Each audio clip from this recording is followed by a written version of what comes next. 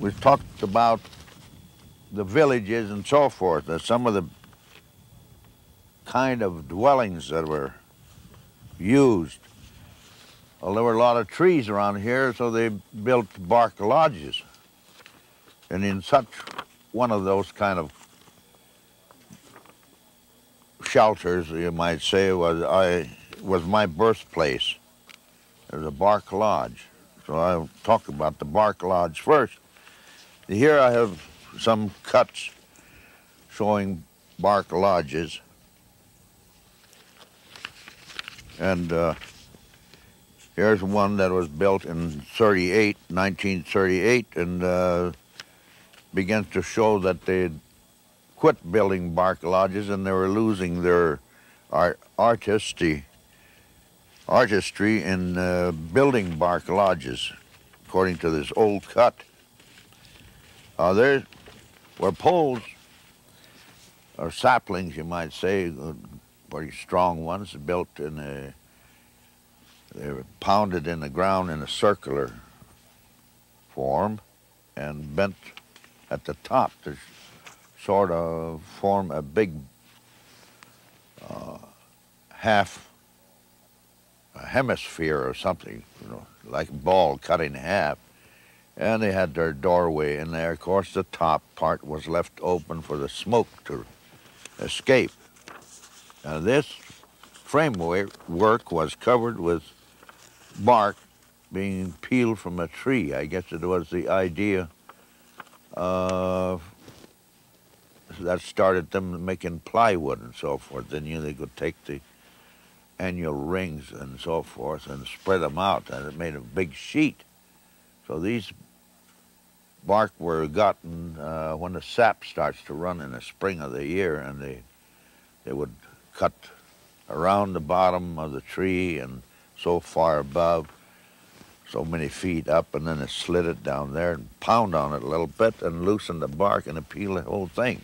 Of course, the tree's going to eventually die because it's lost its bark. And these were laid in an orderly manner on this framework, and they were tied down again to the framework with some other poles on the outside, so that the wind would not lift them off and blow them away. They were lived in summertime, also in wintertime. I imagine they were pretty warm. Although I was born in one, I don't remember of living in one all winter, because we had a log cabin. When I really become conscious of where I was, I remember trying to climb a log cabin at the corners of the building there, where there were a good place to climb, So I don't remember of living inside one of these bark lodges in the winter. Other types, we have another cut here showing the same kind of framework, only they have the reed, the weed, or rushes, bulrushes, or whatever you call them. They grow along the ponds. Some call them cattail reeds, so forth. These were laced together, intricately woven and held together by twine. And these also were used for summer camps. The framework was covered with, instead of having thatching, they used these to complete the wigwam. So beside these here, we had log cabins, we had caves. Even one guy's name was Mochiga. He means that he lives in the ground, but he happened to be a Bear Clan name, so maybe he had a den somewhere in the hills, and so he was named Mochiga. Lives in the earth. Or he might have been the Snake Clan. You couldn't tell exactly from that name why he was called the in-earth dweller. And then, of course, I forgot about Uncle Sam. He came along, and he was building buildings for the chiefs, though, to start with. Half brick and half frame. So now that we've got to talk about these buildings and so forth, now I'm just going to talk about a few incidents in my early life. I said that we was running away from, I guess you'd call him a truant officer today. This education man would journey down here into the Big Bear Hollow area, Honey Creek area, Big Belly town, to see if there's any children down there school age, and he was going to take them and send them off to school. Well, it so happened that they knew that my mother, who was of another tribe, was teaching me at home the reading, writing, and arithmetic. So they didn't bother me very much as to going to school right then.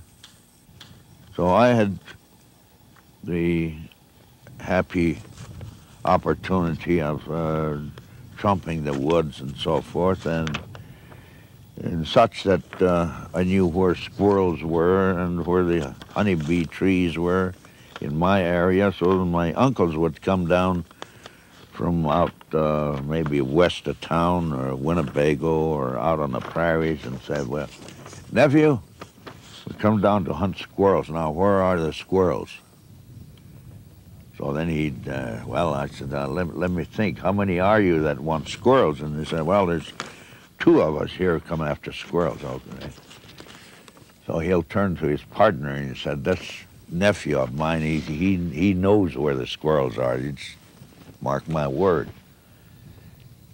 So I guess that was kind of to soap me up or butter me up a little bit, so I used the best deal where the squirrels were, and I said, oh yeah, there's 2 of you. Well, I said, we go over here. And sure enough, we get over there, and they get their bag limit, and so on the way back, he said, I told you my nephew knows, he knows everything. If you want to find out what's down here, just ask him. And so then we come around again, maybe they'll ask about bee trees. Well, how many are you that want honey, you know? Well, that's even me. There's 2 of us here, and we're representing these families over there. So I take them somewhere and cut a tree down and get enough honey for that bunch of people. And so I was fortunate, I guess, that I picked the right trees for them. So then I had this kind of experience here. It's kind of like when I went to school, I started hearing about Hiawatha. I thought there's a guy that had a lot of fun, like something like I did, but I didn't have any Minnehaha's and so forth in my life up to that time. So, and come the time that I had to go to school. Well, in the meantime, I lived with my grandparents, my mother and father, and the grandparents had to be there all the time. They were supervising my Indian education, which I suppose clan-wise or because of the family status that they had, was I had to be taught certain things, which was not taught to other boys. So these things that I had to learn, and one of them was about being a good person, being a person that has a good heart, the things that I should do in order to get that kind of rating. And at the same time, I guess it was somewhat of an early training towards chieftainship. And because the grandma used to tell me how long it took to really develop a person to a point where he was eligible to be a chief or had all the credits and so forth of being appointed chief, if they had to have another chief or replace one. So it took many years, deep thought and fasting and just training to be a good person. Because the chief at that time used to be one who had love for his people. He looked out for their welfare. He had to think ahead, plan for the people and so forth, like droughts coming along. Well, then he'd say, now, my children, we're going to have a hard summer here. Corn might not be so plentiful, so you just get out there and do the best you can and prepare for a shortage. Well, he had to be weatherman, everything, public health. But anyhow, this is what happened after studying or listening to Grandma and Grandpa tell me all these things, and then we went to school. So it seemed like I started school kind of late, too, that year, and I went to the kindergarten. And they were having Thanksgiving programs and so forth, like they do yet today. And so in this case, they were going to portray the Puritans or the Pilgrims and the Indians sitting down at a big feed there. So the teacher said that I was to be chief. And so give him my part and what I had to say and so forth. But I was kind of, well, so they did something to me. So I went home that evening and I told my mother that in 2 days I went to school and I became chief. When Grandma told me it'd take years of learning to be eligible for chief. So I guess I must have got my lesson pretty good there, so I made chief in 2 days. Ever since then, I've been chief nuisance to everybody. All right, as I sit here visiting with you, I'm going to talk about the administration building, the government representative's office there, and about the hospital. And there's another shot of the hospital through the fence and trees that used to surround this reserve. Now, these buildings were put here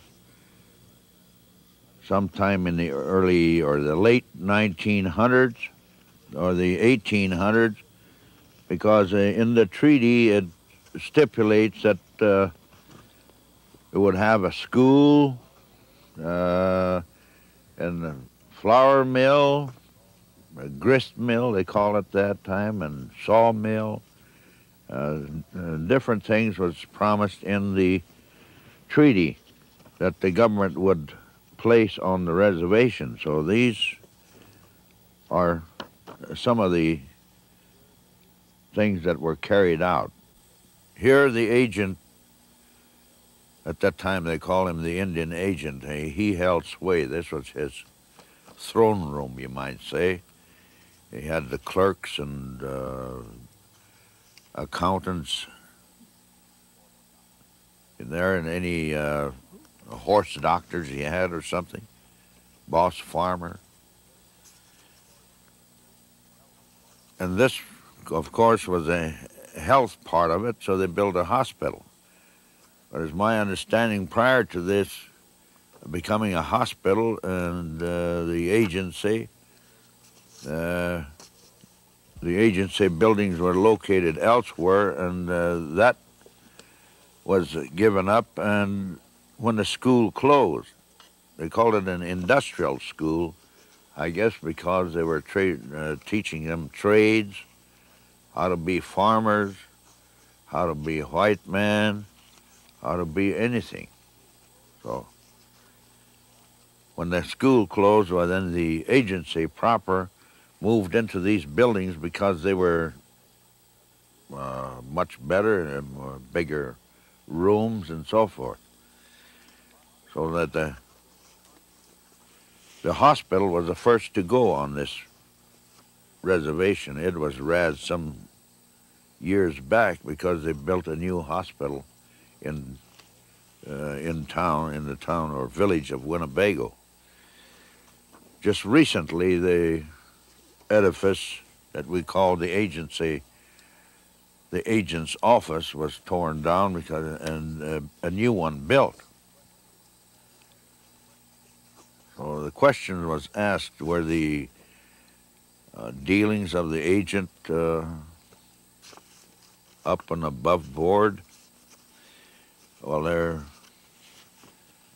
were suspicions that things were not really done according to Hoyle by the agent, such as transferring of funds and when it comes to inheritance, some of the heirs who are legally entitled to inherit from a deceased person, when it comes to probate, where they didn't even inherit a thing. Someone else got it. So there was a lot of underhanded things that could have been carried on, but I personally never had gotten any facts and so forth in hand that we could even come out and accuse somebody and take them to court. So this goes along with the thinking that we have in the movies today that Indian agent is a so-and-so and is ripping the tribe off and is in cahoots with a bunch of renegades somewhere, which I guess is quite true, but we could never get a hold of the proper evidence to prosecute these boys. I call them the boys because if they were men, they wouldn't have acted the way they did. They hadn't grown up yet. One more thing, add on to this discussion here, or I don't know. This was called the Hungochi, which is the house of the chief. I don't know if that was a humorous kind of a adverse, humorous name given to this building or something, but it's the chief's house. Well, the agent was not the chief, but this is what they called it.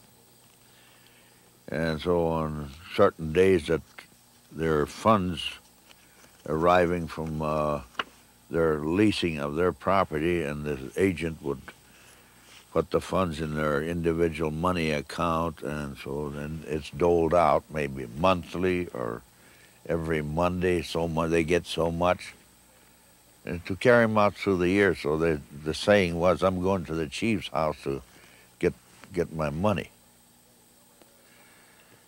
Well, some of the things, other questions to answer those questions was, did they like what kind of treatment the superintendent gave them or the agent? Today they call him a superintendent. Those days he was the Indian agent, and that was a dirty name. And so how did they like it? Well, I've heard some say that we should go back to the Red Cedar Fence place. They were referring to the concentration camp from which they had escaped a few years prior to this time. And then some others would say, well, I'd rather go back to Turkey River. Well, where's Turkey River? That's in northeast Iowa. That area they ceded back to the government in 1847. Now that's a long time, but they're talking about this back in the 1900s now. I'd rather be back over there. the treatment we got over there would have been a lot better than we're getting now. So they were kind of disgruntled with the way the administration of their business was carried on here.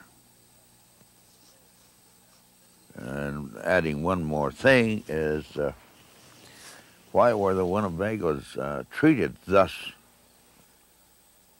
As kind of an overall thought on my part is that during the French and Indian Wars, the Winnebagos were fighting with the colonies, right? And France and England got into a fight, and the Winnebagos were with the French, and the English won out. The bloody English won that war, and so then later on the Winnebagos had to side in with the British when the British started fighting the colonies in the Revolution. Up to the year 1812, the battles that were being fought, the Winnebagos was always on the losing end of it there. I guess it seemed like to me that they went out to fight because they just liked to fight.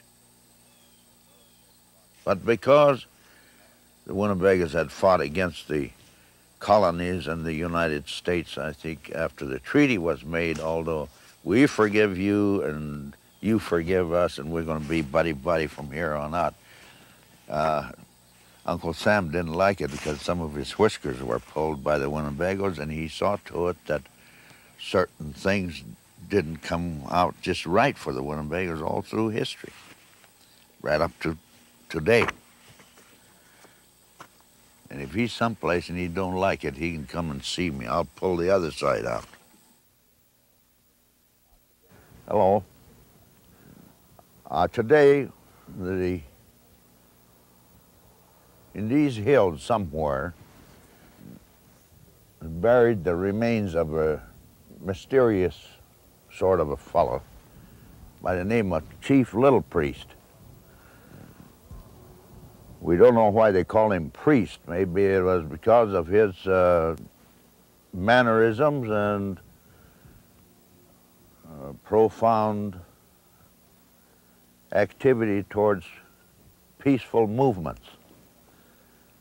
But Little Priest was born somewhere in Wisconsin, particularly in the south east part of the end of Lake Winnebago. Back in 1828 or 27, somewhere.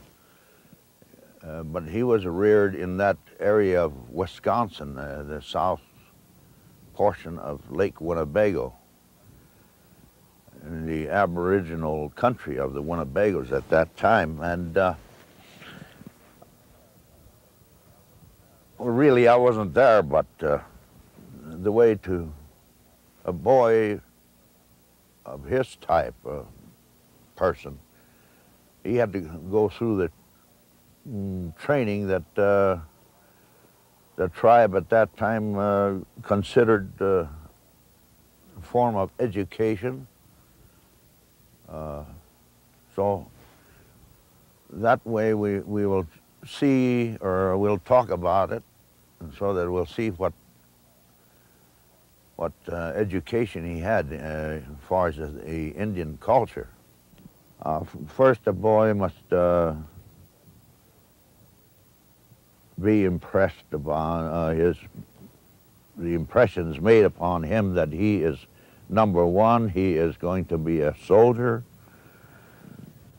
a warrior, and of course he start out with being a hunter first. So it depends on your ability to outsmart the animals, so you'd never be hungry.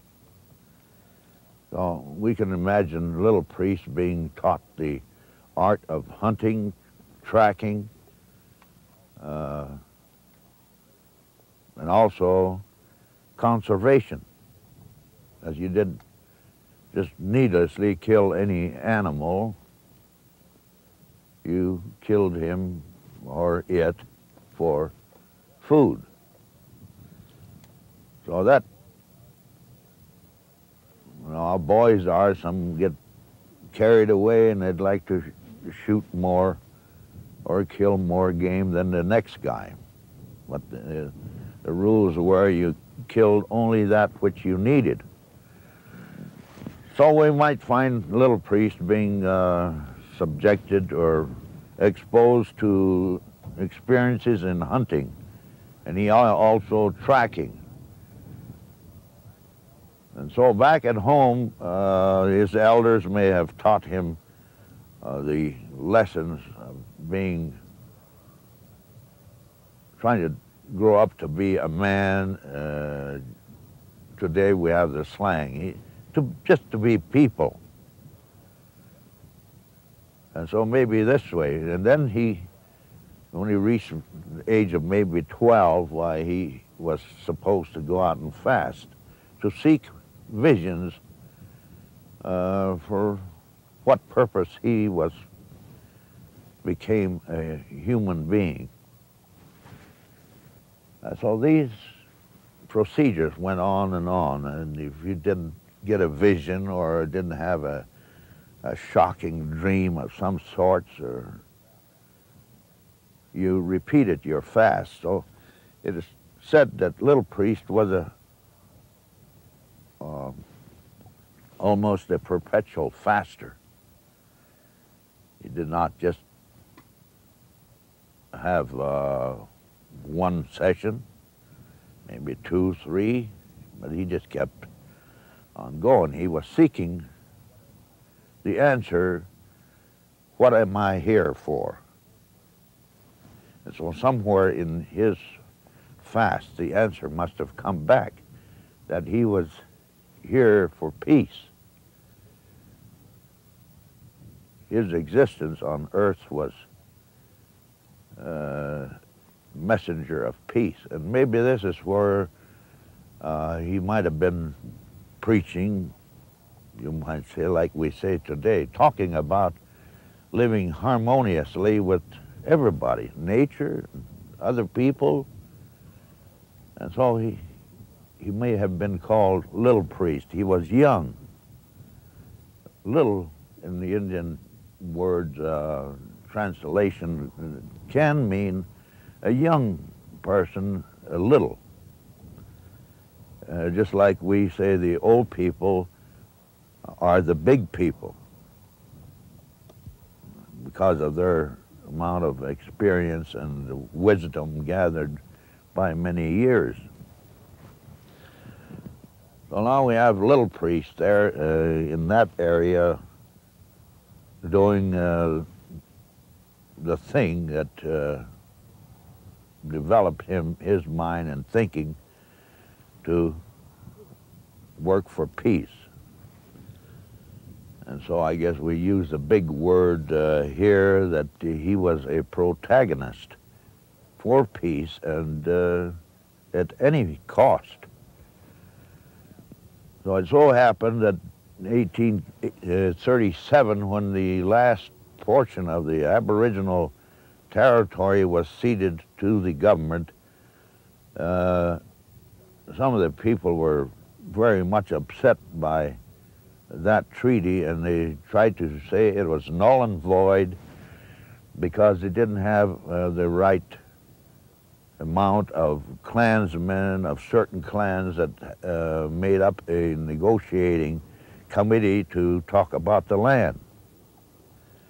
This is something new where they said, this is your land and we want you to give it up, and we will give you some land elsewhere. Because the Indians' thought on this was that land belonged to everybody.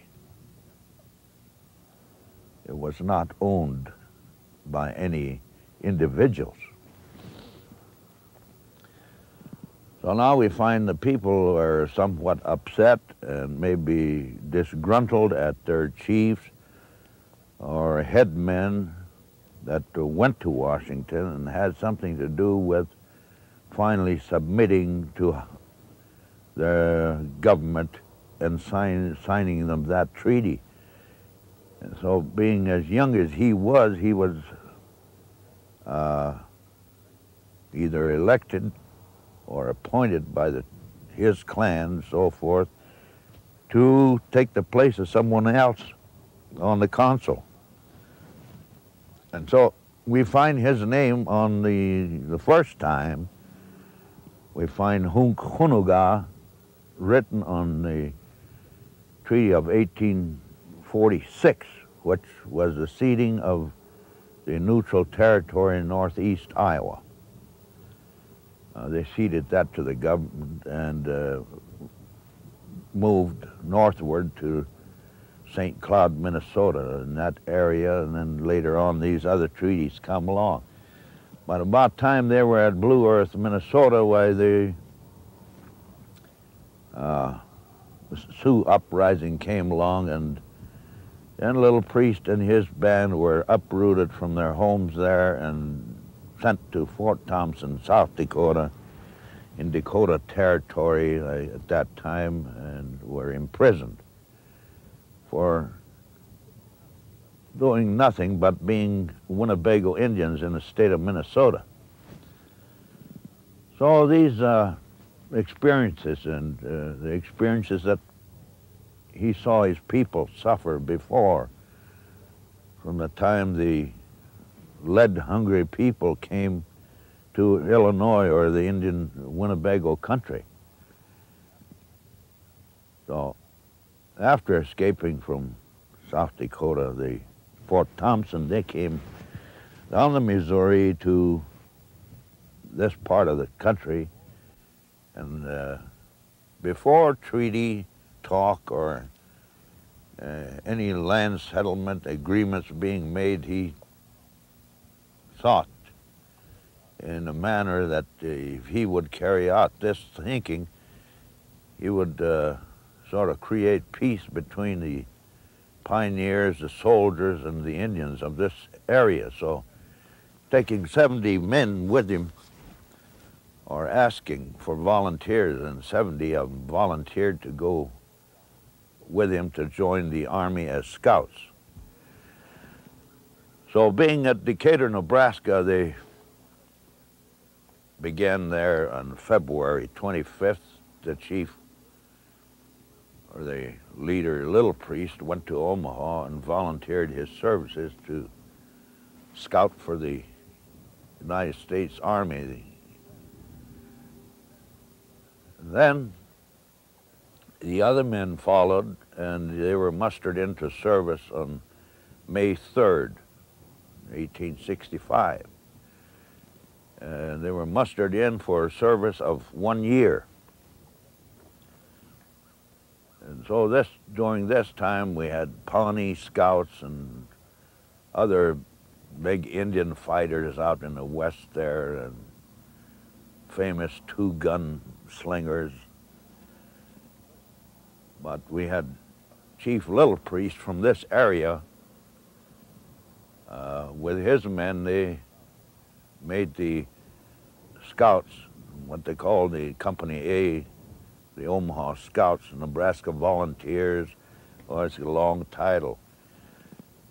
But strangely, it must have been that our Nebraskan historian slipped up somewhere, and I don't believe he even mentioned Little Priest and his men, which was in itself, the men participating in the scouting expedition. They had stories of all types, what happened, and so where it happened we do not know, but we're someday we get it all together and we'll put the Indian stories where they belong on the itinerary of this war journey. Okay, now we got as far as the volunteers being mustered in and so forth, but I'm going to explain a little bit here that this contingent was known as the Omaha Scouts, the Nebraska Volunteers, and Company A.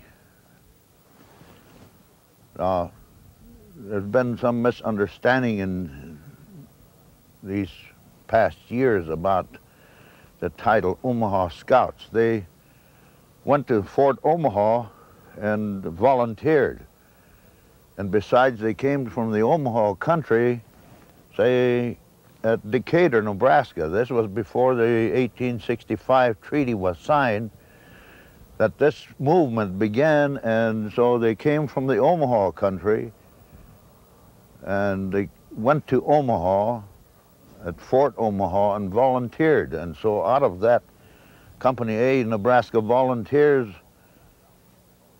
the Omaha Scouts, they called them. Now, I don't know what, they believed that there were Omahas at that time, or because they were coming out of Fort Omaha, they were named the Omaha Scouts. But I assure you, on the roster, they placed the natives of the individual volunteer was Wisconsin. And so all the volunteers in that portion were native of. We even had some from a few in that outfit that were from New York, and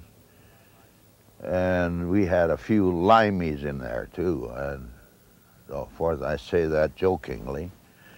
But because they were called Omaha Scouts, our friends to the south here, the Omaha tribe, for a long time believed that these were members of their tribe that formed this troop. But that is not so. They were all Winnebagos. There was not one Omaha tribal member in this contingent.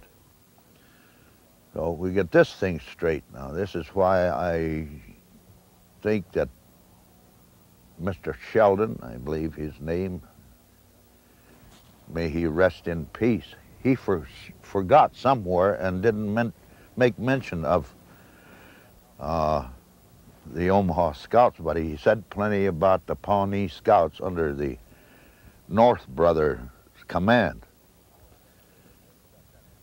So now that this sets the record straight, I hope.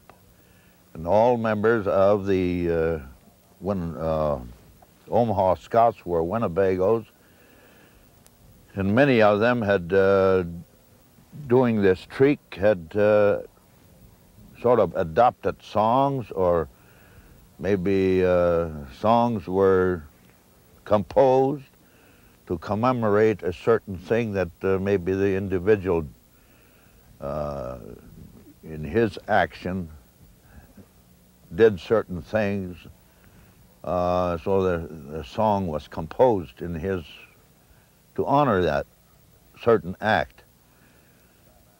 Now, when we come back here, in the last few years, there had been quite a controversy as to whether they were Omaha tribal songs, war songs, or they were Winnebago songs.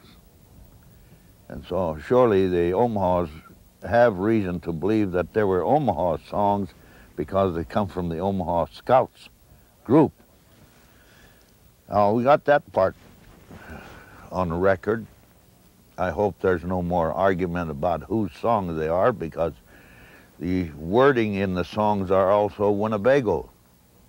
So when we get to teach you all the Winnebago language and the Omahas teach you how to speak Omaha, then you can understand the songs, and you say, sure enough, they are Winnebago songs. Ugh, I have spoken on that part. Now, getting back to Little Priest, well, prior to the fast and so forth, we have little things that we think this might be important. Because the boys were going to fast and so forth. They had to have a brave spirit, not afraid of the dark, and so forth. So you gradually, different little rituals take place. At this time, I'll talk about the turtle heart.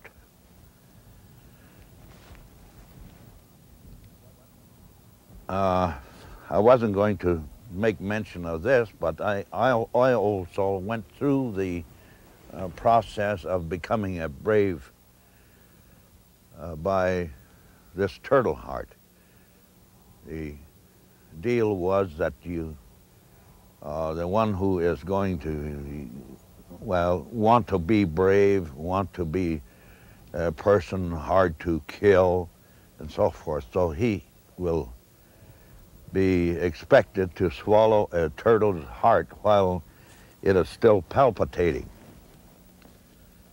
And depends on whether you keep it down wherever the things go when you swallow, and conquer that palpitation within your carcass or something, you know. If you can do that, then you have reached a point where you are begin to discipline yourself, to control yourself. Your mind is over matter, regardless of what. Maybe there's a bear eating on your leg and you wasn't supposed to holler out or something like that. You probably could do that, or have something happening to you. And if you were not supposed to yell out and cry in pain, you have disciplined yourself. So we went through this turtle heart swallowing ritual. Little priest probably went through that. I'm pretty sure he did, because this is one of the, I say, process of the psychology, developing the idea that your mind is super and it controls everything, but the individual also must control his mind, have self-control. So little priest probably went through this here. I say probably because that was a must. It gave the boy a sense of, I swallowed the heart while it was moving and I kept it down. I passed that test, so from here on out I'm going to be brave. I will not be afraid of the dark.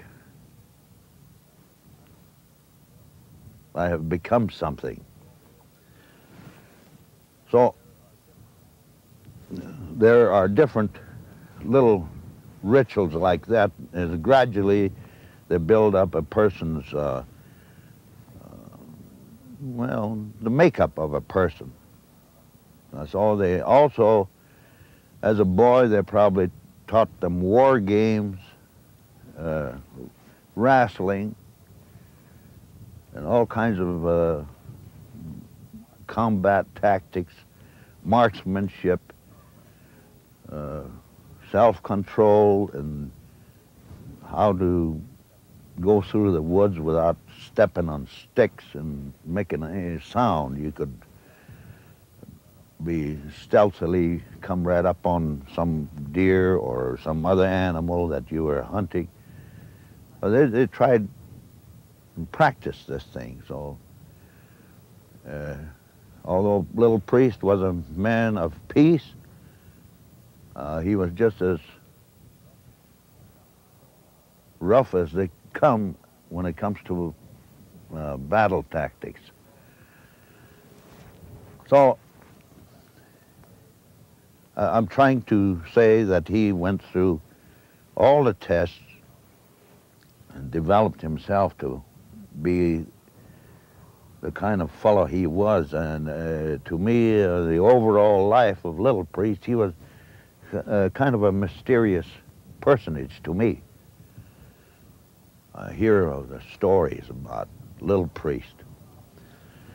So now we have this troop on the march. We have some humorous stories about the march, what the individuals did. It seemed like the Army sort of loosened up on its regulations as to how you dressed. There's some comical stories about the Pawnees did the same thing. Those buck privates, they didn't have any chevrons or rank mark on their uniforms. They would cut the sleeves off and just use the others for kind of a jacket, vest. They put feathers in their hats. I guess the Winnebagos went a step further. They would take and cut the seat out of a pair of pants and made leggings out of the pants legs and throw the seat away. Their boots, they would cut the sole part off and use them for little short leggings. They'd slip them over their moccasins. At first they would ride bareback on the horses that they had, and finally they used army saddles for, I suppose, to tie on their bedding and other things. So at the first review, I understand that the reviewing general from the east came and saw this troop of Winnebagos go by, and sort of, I guess he was shocked. He says, "What is this?" So, well, somebody must have been there to hear that, because I wouldn't have heard it, but I don't know where that story comes from. We have little stories here and there, Indian jokes about the Indian soldiers, and so the source of which we don't know, so we'll just go on. But now the troops left Omaha on the 3rd of May in 1865, and they were ordered to go out to Fort Laramie, which is north of, right west of Scotts Bluff, Nebraska. So, not knowing much about their movements or their travels, we can't hardly come up with a story to say this took place there, this story takes place a few miles over here, to spot it. And we're still working on the itinerary that this troop made. I have some notes on towards the end of their service time. Incidentally, they were in service or mustered in for 12 months, and they served 14. Somewhere the communications didn't get through, but towards the end, the request has come into the War Department that the Winnebago Scouts be permitted to keep the ponies that they had captured in battle. I guess they must have hit the jackpot when they fought with the Arapahoes somewhere up in the Tongue River. They had plenty of horses.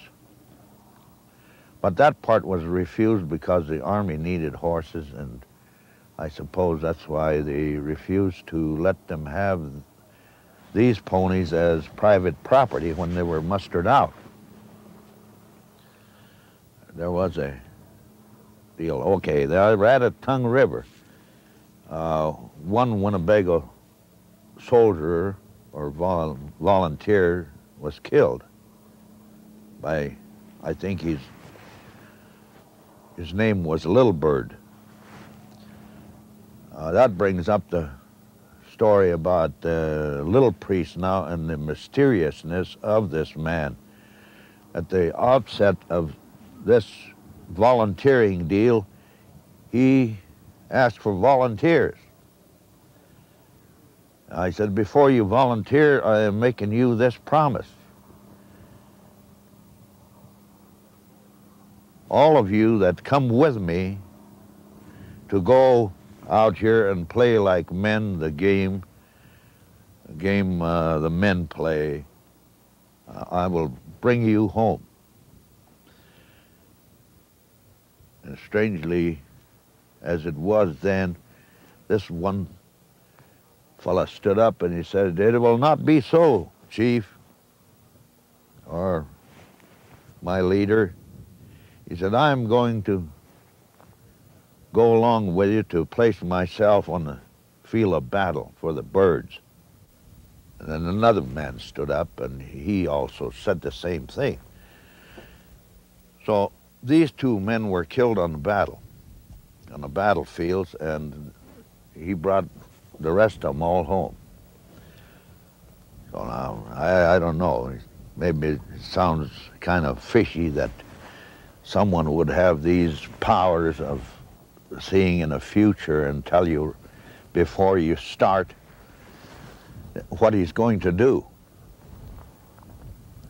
So those two men he left behind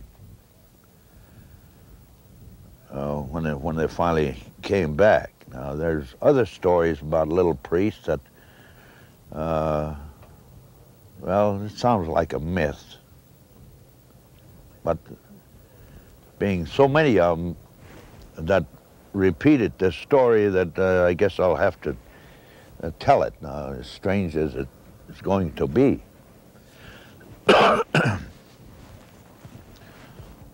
Somewhere out there in the Powder River campaigns, or towards the end of the campaign, little priest had become separated from his men. Maybe he sensed the presence of some of the hostile Indians in that area. I say hostile because the purpose of his volunteering was to try to go out ahead of the army and talk to these tribes who were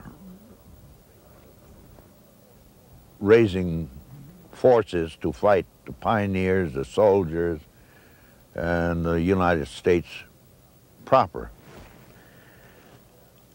He wanted to get out there and talk to them and try to talk them out of doing what they were doing and settle their problems peacefully, because he knew what happened to the Winnebagos. They were put in this concentration camp, and they were not treated very much like humans.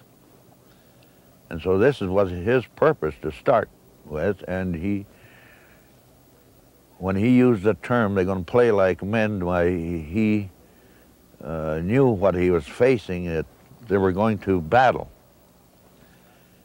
So if battle they must, they were going to battle to either conquer these people or let them know that what he was saying was, he meant business, that they're going to quit these little skirmishes and harassment of the pioneers, the settlers, and whatever progress was coming. He wanted to put that down so that everybody would be living in harmony. So this is what his purpose was, to join the army or volunteer. But it got to a point where he was doing all the fighting, he and his men, seemingly. I mean, I read some of the notes and history. Someone writes about, and excuse me, they make mention of little priest, or they make mention of the Omaha Scouts. Very small items here and there we find in some of the books that we're still looking for, some books that we haven't discovered, some other writers that might be writing about ancient history, I guess you might call it now. If we come across those things, we are trying to gather. That's the white man side of the story, and we have the Indian side. We thought sometime if we get enough material, we will put them together. Each one talking as they see the thing from their side of the fence.